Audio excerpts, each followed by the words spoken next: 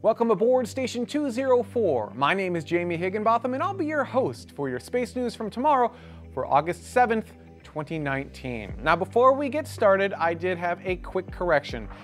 This is a rather big one, literally. Last week I said this. The 30-meter wide vehicle had a single Raptor engine, which has twice the thrust as a Merlin engine. Okay, yeah, not 30 meters, I meant 9 meters, which would be 30 feet. Forgot to do that conversion. At 30 meters, that would be about the equivalent of 3 Saturn V's kind of hooked together, all like Saturn V heavy style, which actually would be kind of cool to see. Yeah, forgot to do that conversion from imperial to metric. Don't let me send things to Mars. All right, on a slightly different note, I kind of disagree with an assessment that I got something wrong. Here's what I said. The Dragon spacecraft docked a few days later on July 27th at 13:11 Universal Time. Okay, according to NASA, Cargo Dragon actually berths with the International Space Station. It doesn't dock with the International Space Station. The difference being berthing is done under the space station's power and docking is done under the spacecraft's power. However, according to the definition of docking for a spacecraft, quote, it is to join with a space station or another spacecraft in space, unquote. Which means, technically speaking, Cargo Dragon did dock with the International Space Station. I would argue that using the phraseology dock with space station is far more inclusive and easier to understand than saying it berthed with the space station, which is really kind of a pretentious way of saying it anyhow. So we're probably going to stick with docking with the space station, unless someone has a really compelling reason in the comments as to why we shouldn't. Okay, on that note, let's go ahead and get started with our launches from this last week.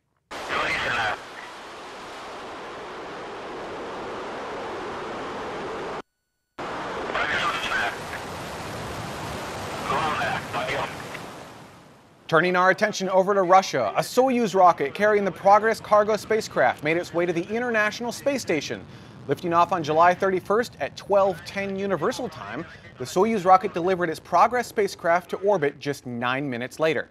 From there, the Progress Ms-12, filled with 2.7 tons of food, water, fuel, and supplies, performed a fast rendezvous with the International Space Station. Then they did an automated docking only 3 hours and 19 minutes after liftoff. This is the fastest approach to the station ever, beating the old record by about 2 minutes.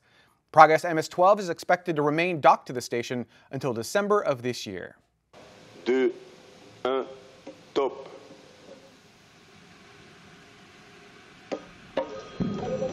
Allumage du Vulcan. Allumage du ZAP et décollage.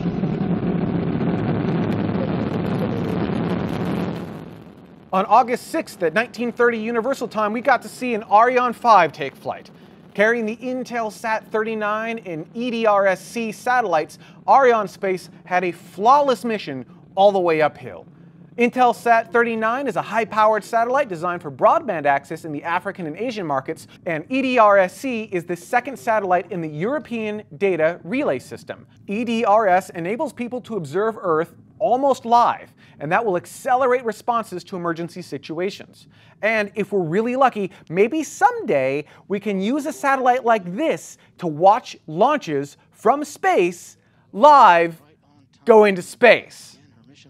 3, 2, 1, 0. Ignition, liftoff.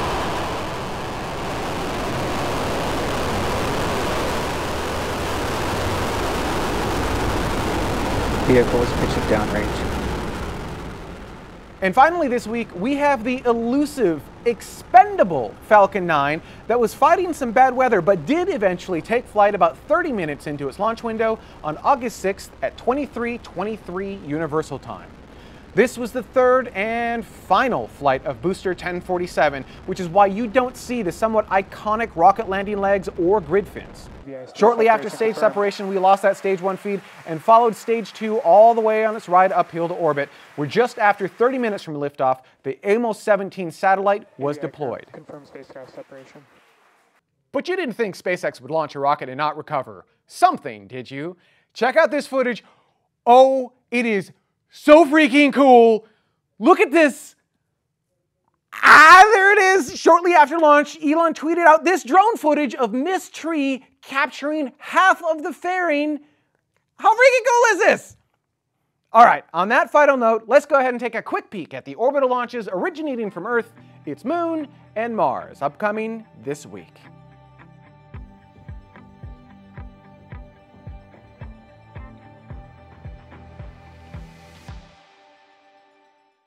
Rocket Lab CEO Peter Beck took to the stage at the SmallSat conference to talk about something new coming to the Electron rocket: recovery and reusability. Let me explain why I thought this was impossible. So we have a terminology within Rocket Lab that we affectionately call the wall. And the reality is we're not doing a propulsive re-entry, and obviously you saw we're not doing a propulsive landing. And the fundamental reason for that is that takes a small launch vehicle and turns it into a medium-sized launch vehicle. And we're not in the business of building medium-sized launch vehicles, we're in the business of building small launch vehicles for dedicated customers to get on orbit frequently. This is a hard problem. And we're taking a completely different approach to solving this problem. We're doing it very, very passively. We're doing it with a lot of TPS and a lot of aerodynamic decelerators to try and push our way through that boundary wall. So how is Rocket Lab going to recover Electron? Well, after stage SEP, you won't be seeing any form of a return to launch site burn or even an entry burn like you would on a SpaceX Falcon 9 rocket. Instead, Electron will use aerobraking and thermal protection to slow it down as it re-enters the atmosphere. From there, a parachute will deploy to help burn off even more speed, but more importantly, to give a helicopter a target to grab onto. Once the helicopter has Electron secured, they'll bring it back to the recovery ship, preventing it from ever hitting water. Now, if you're like me and you saw that helicopter recovery animation, you probably looked at that and went, yeah, no, I don't think it's going to be quite that easy. Well, Peter actually touched on that. And I bet a lot of you guys were sitting there watching and looking at the helicopter piece thinking, whoa, that's tricky. But as a budding helicopter pilot, I can assure you that is the least bit that I'm worried about. That bit is super easy. Getting through the wall is really, really hard. Rocket Lab says that the previous 2 flights have flown with instrumentation to help them measure and build their re-entry models, and the upcoming flight sounds like they will be targeting a soft landing out at sea. Then, on Flight 10, we can expect to see the first public Stage 1 block upgrade to the vehicle. Think of that like getting a new version of Windows or macOS for your computer, but it's all with rocket hardware instead. And then from there, it sounds like we'll be practicing and practicing and practicing some more until they have their first successful air recovery. Only time will tell whether this will work, but adding more and more rockets to the growing list of reusable vehicles is only a good thing. And speaking of rockets that will use helicopters as part of the recovery plan, let's turn our attention over to United Launch Alliance and the Vulcan rocket. Showing the progress Vulcan is making, CEO Tori Bruno tweeted out this picture of the structural qualification testing article. While you're not looking at flight hardware here, typically the structural test articles happen pretty far down the new rocket timeline. Here's a picture of their absolutely stunning production factory.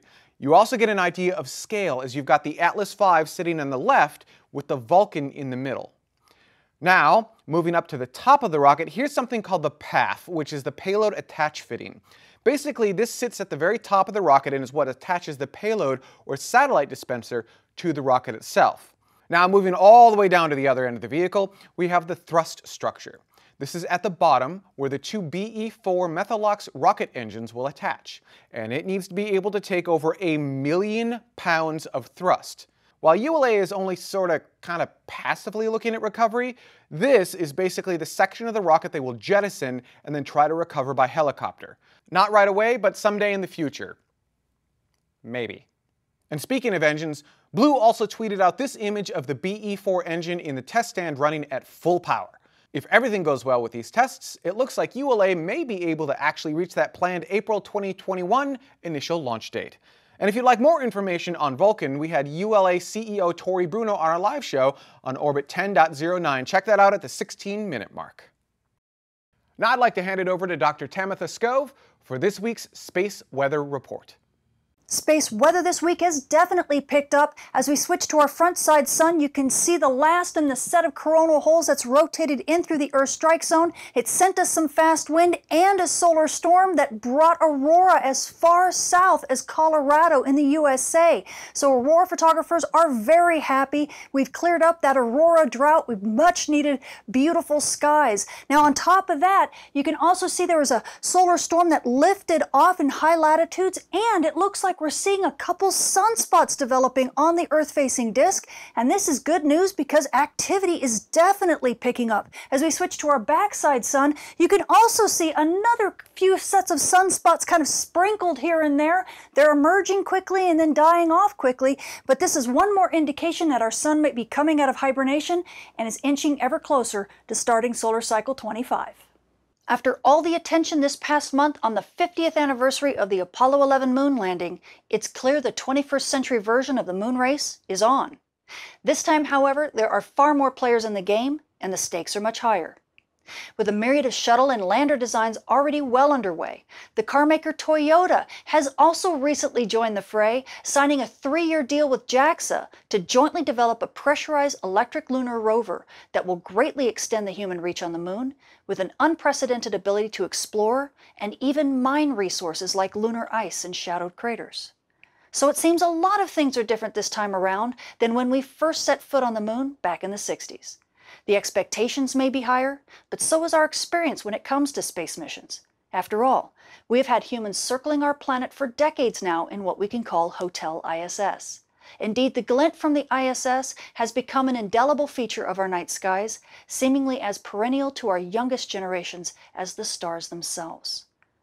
But with all of this experience comes an expectation that we have conquered the hazards of space and can confidently sail the solar winds in search of distant starlit shores to explore. And if that is so, then why hasn't anyone thought to check the weather? Without an atmosphere on the moon to protect them, astronauts living and working on the lunar surface will need to dive into underground bunkers to shield themselves from hazardous solar radiation storms when they happen, especially once the sun becomes active again. And even sitting in their lunar land rovers, it's highly doubtful these astronauts would be shielded from the intense radiation. In fact, such hunks of metal might actually make radiation doses worse because these metal hulls emit their own radiation when being bombarded by such storms. And that's just the tip of the lunar iceberg. For more details on this week's space weather, including where aurora was seen during this recent solar storm and what does all the sprinkling of new sunspots mean, come check out my channel or see me at spaceweatherwoman.com.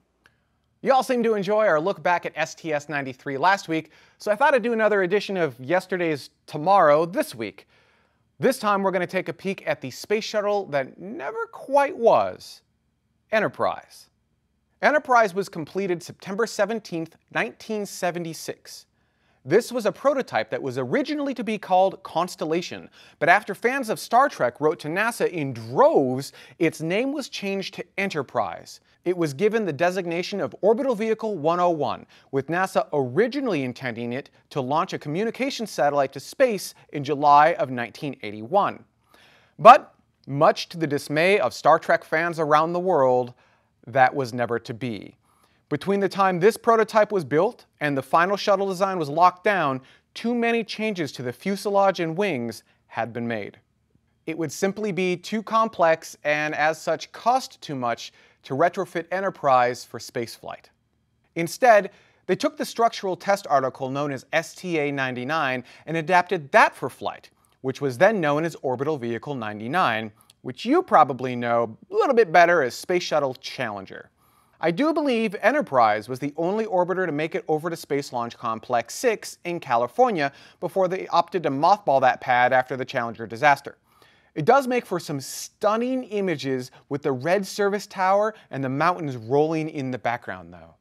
And the reason I'm talking about Enterprise is because 42 years ago, this week, it became the first orbiter to ever fly on its own.